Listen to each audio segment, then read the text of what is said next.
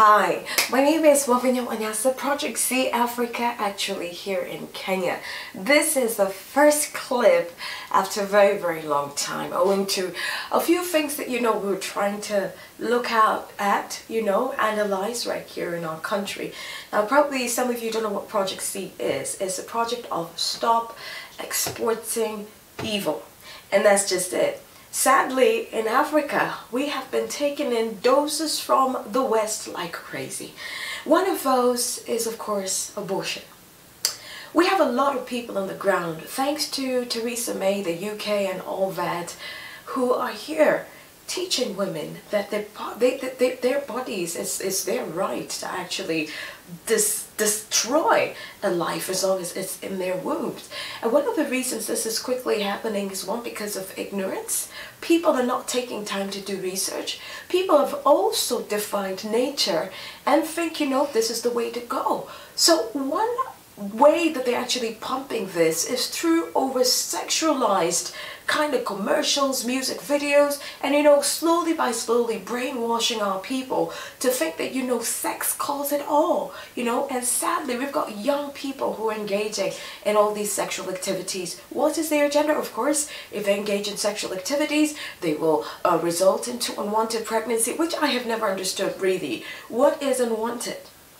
You may not want it, but the Creator knew and endorsed that that conception must come to place. So all these things are so well engineered by the West, who are here in the country currently, namely marriage stops. IPPF have also set office here. IPES have also set up office here. What am I calling out for?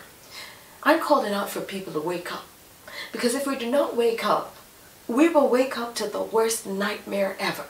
Roe versus Wade in the US, for example, is one of those nightmares that has woken people up to the realities of abortion. People do not know the extensive procedures that are carried out, the brutal, harsh procedures that are carried out during these procedures.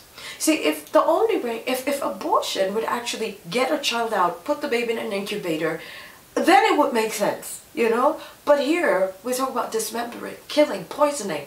It's just a brutal way. People often react when they see road accidents or terrorism and, they've got that fear. But they never, owing maybe to the fact that they really don't know what's happening in the womb during abortion, but they never give attention to that. Folks, it's more brutal. It's terrible. It's nothing to write home about. It has pain. Like when I read about the saline abortion, what it does, it causes seizures. It's a poison that goes to burn the skin of an unborn baby, and it causes seizures, and the child dies having these seizures. You know what the Bible says, and I believe in the Word? It says, Abel, when Cain killed Abel, his blood was calling out. And their blood is calling out right now. Every single day. Women think it's their right, it's their body, their right. It's their right to amputate their arms if they want to. If they really wanted to pluck out their eyes, I would also take them to hospital, because they've made the choice over their bodies. But when a choice is made over an innocent life in the womb to destroy it, where is choice really? Where is choice? If that one doesn't have a choice, then nobody has a choice. And that we stop pretending when we hear about euthanasia, we hear about pedophilia. All that started somewhere. Violence in the womb has opened the world to the worst kind of violence ever.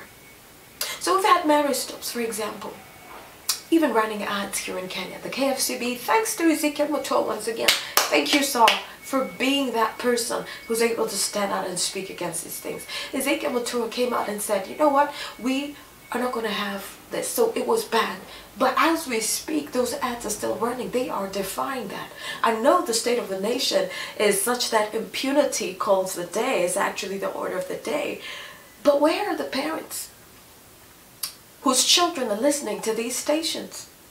This particular station, by the way, let me add, is actually owned by these people who are not really on delivering quality content. One of their presenters at one point was actually called off, and that station or that show was actually called off because of the content that they were displaying. They were just throwing out of people, mostly over sexualized content. No wonder Mary Stopes chose them.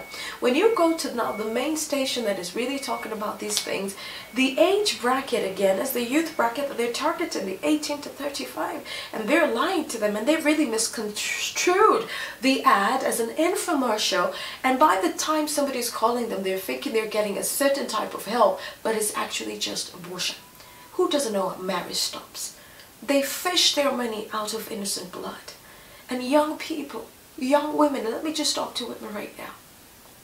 We have been endowed with the most natural, beautiful, biological autonomy, naturally speaking, to bear children as well. And I know there are people who will be up in arms with me. What do you mean I was not created for this? And that's the lie. That is the lie that has been fed to women in the name of feminism. True feminism nurtures its whole ability. We have the ability, that's why you were given a uterus, to be able to nurture. And even if you say that you probably weren't ready for pregnancy, your body was ready for it, and the body prepares itself, and the body starts releasing the right hormones to balance that. It's telling you we are in charge. Hormones are telling you we're working together. The mind, the brain, everything is functioning together because it knows it's been endowed with that natural ability. So don't be lied to. You're stronger than you think. You're stronger than what they try to tell you. Abortion is the worst process ever, according to any human being. And for every blood, African women and men, because men are paying for these abortions, for every single drop of blood, we shall pay, and we shall pay dearly. So I'm calling people to wake up and start speaking. It's very sad to know that Mary Stopes is now located near churches. A church is having a service on this side. It's just ridiculous, right? It has a service there, and an abortion clinic is right there, and they will do nothing about it. Christianity sometimes just baffles me. How do you have that, yet the scripture says clearly that you should fight for the weak? It's not like people don't know what a marriage stops does. Even young babies know. I'm just calling for people to stop being proactive, to stand for something. If you do not stand for something, you stand for everything. The fact that you're not able to lend a voice for the unborn means you're actually lending a voice for the pro-abortions. Kenya is not going to take Theresa May filthy money. I wish she could be watching this. Take your money and do something else productive. Get a nose job. You know, you got so much wrinkles. Do something to your face. Do something to your life. But you come to destroy the seed of Africa, Theresa May, really? Really? We don't want your money. We don't want your filthy, stinking money. And I'm praying for a day, and I believe that we will uproot marriage stops. For greater is he that is within us than he that is in the world. If you are with me on this one, please let's rally together. Speak up for the unborn. Let's come against all these ads that are running. Let's start by signing petitions. Petitions already out. Sign the petitions. Speak up. Pro-lifers, work together. Stop working like you are so independent. This is not a you project. It's not a me project. It's the human race project. It's the humanity project. So let's stop being selfish and let's come together to bring peace in the womb. Mother Teresa said it, and I want to end it with this one. If there is no peace in the womb, there cannot be peace in the world.